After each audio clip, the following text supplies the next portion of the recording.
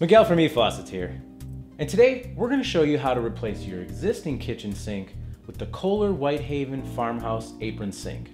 It's a retrofitting sink short apron that fits in your existing cabinets, so you don't have to replace the whole cabinet. All you have to do is replace the sink and the countertops. So we're going to show you how to install that today, so come check it out.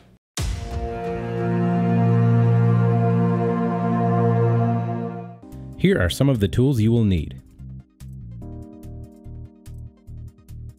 Start by removing any accessories in your sink. Next, turn off the water supply and run the faucet to remove any residual water. If you have a dishwasher and/or garbage disposal connected, disconnect the power to both. Next, loosen and remove the water supply lines to the faucet. If applicable, loosen and disconnect the supply hose from the air gap to the drain. Next, unscrew the slip nuts on the P-trap from the garbage disposal and waste pipe, as well as the other sink drain if applicable, and remove them. Have a bucket handy in case of any water remaining in the P-trap. Unscrew the lock nut of the basket strainer and remove the pressure cup and rubber washer, then lift out the basket strainer and set aside. If you have a garbage disposal, insert a screwdriver in the loop of the mounting ring and turn clockwise to loosen the disposer and remove. Next, use the same screwdriver to unhook the snap ring holding the mounting ring to the sink flange and remove. Disconnect the air gap and remove the hose. Next, loosen the screws in the faucet mounting nut and turn counterclockwise to remove. Pull the faucet up and out of the sink.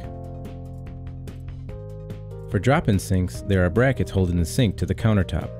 Loosen the nut and turn the bracket to remove. Gripping from the drain holes, lift the sink off of the counter. It may take some effort to break the glue seal under the sink. Next, remove any screws holding the countertop to the cabinets, as well as any screws holding the countertop to the wall. If you have a dishwasher, remove the screws to the dishwasher brackets as well. You may need a rubber mallet to break any seals of the countertop to the cabinets and wall. Next, lift off and remove the countertop. This may take help. Remove any supports or risers on the cabinets. These will interfere with the granite countertop we will put on later. Next, remove the cabinet doors and false fronts on the sink cabinets. Be careful not to mar the finish. To protect the finish of the cabinet when cutting, apply painter's tape to the cabinet where each cut will be made. Use this surface when marking the measurements. For our first measurement, make sure you are measuring from the outside of the cabinet wall, not the front of the cabinet.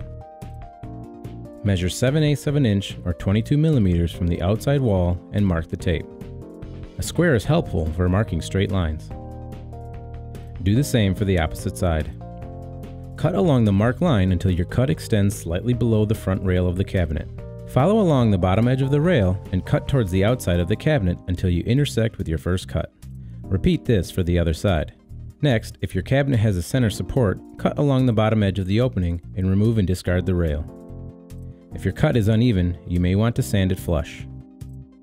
Notice, for proper countertop installation, the top of the sink must not extend above the top of the cabinet. The top surface of the sink should sit approximately 1/16 of an inch or 2 millimeters below the top edge of the cabinet. Also be sure to use appropriate fasteners and material for your support framing that will support up to 300 pounds or 136 kilograms. Next, measure 5/8 of an inch or 16 millimeters from the top of the cabinet and mark. With a level, draw a line across the cabinet with your marks. Measure the length of the cabinet, then mark and cut your top rail support board. Apply construction adhesive to the board and attach to the cabinet, lining the top of the board with your mark. Ensure the board is level and use clamps to hold the support in position. Double check that your alignment and measurements are correct. Ensure the screws are long enough to secure the support framing, but short enough not to extend through the walls of the adjacent cabinets. Secure the support with screws. Repeat this process for the other side. Next, measure and cut 2 vertical supports on each side. Apply adhesive to your support board and secure with screws. With help, lower the sink onto the supports and verify the sink is fully supported. Push the sink in until the apron is snug to the front of the cabinet. Then verify the sink is level. Measure the opening for your sink cutout for the countertop. Install the new countertop. With help, shim the sink on the supports to make it level with the countertop. Then apply a bead of silicone around the sink where it meets the countertop and wipe off any excess. Next, mark your faucet and air gap holes and cut them out with a granite hole saw. Then install and secure any backsplashes. To install the sink strainers, first roll out a bead of plumber's putty to about 3/4 of an inch or 7 millimeters thick. Then wrap it around underneath the flange and remove any excess.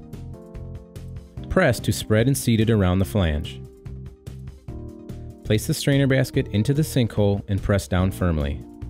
Under the sink, install the rubber washer, paper washer, pressure cup, and lock nut and tighten down.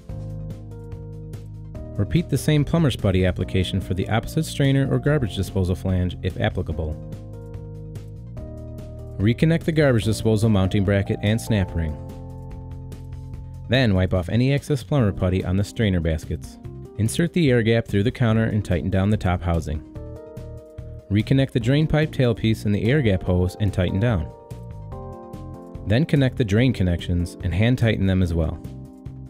Next, reconnect the garbage disposal and drain connections. Install the faucet and reconnect the water connections. Check to make sure water runs and there are no leaks. And once completed, you should enjoy your new Kohler Whitehaven apron sink for years to come. And for more quick tips and how-tos, be sure to subscribe to our YouTube channel. To shop for this and more, visit eFaucets.com.